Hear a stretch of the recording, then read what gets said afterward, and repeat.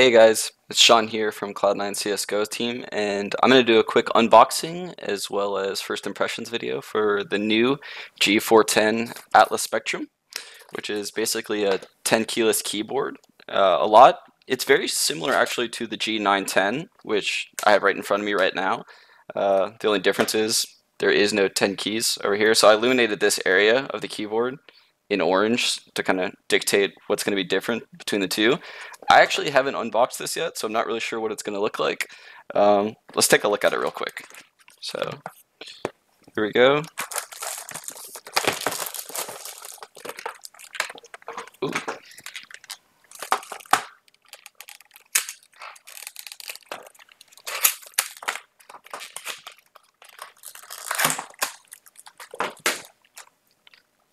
Okay, I'm going to plug it into one of my front USBs real quick, so that way we can see it illuminate.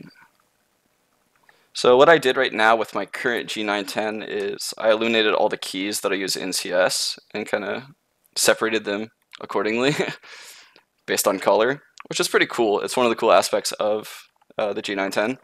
And similarly, this G410 is going to have the same features as that G910. So you're going to be able to illuminate your keyboard in whatever way you want.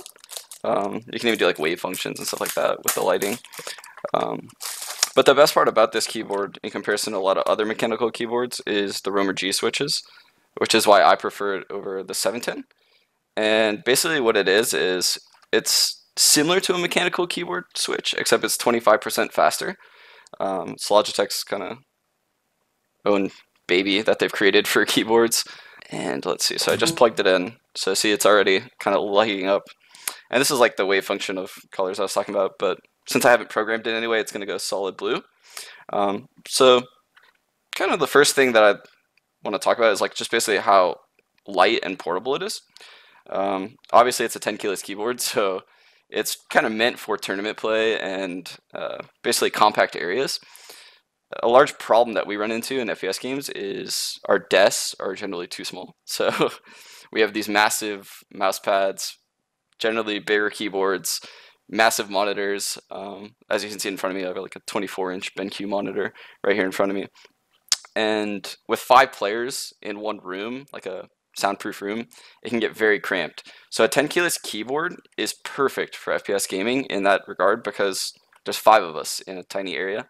And the more area you can kind of free up is probably optimal as far as like keyboard area goes, because you want maximum area for your mouse pad and mouse movements, especially if you're like a low FPS gamer like myself.